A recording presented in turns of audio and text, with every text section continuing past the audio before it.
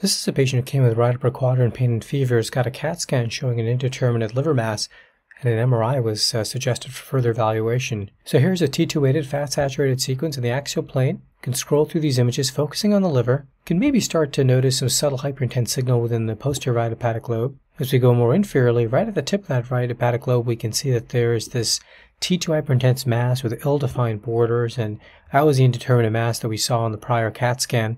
And this is what it looks like in the T2-weighted sequences. When we give intravenous contrast, we can see that this demonstrates rim enhancement. May have a few thin internal septations, certainly no solid components.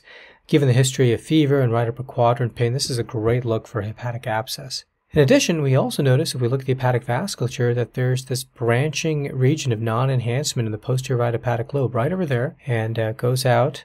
And if we scroll back upwards, we can see that it goes right into the right hepatic vein. So that's a branch of the right hepatic vein that is thrombosed. And so in this case, we have an hepatic abscess with associated branch thrombosis of the right hepatic vein.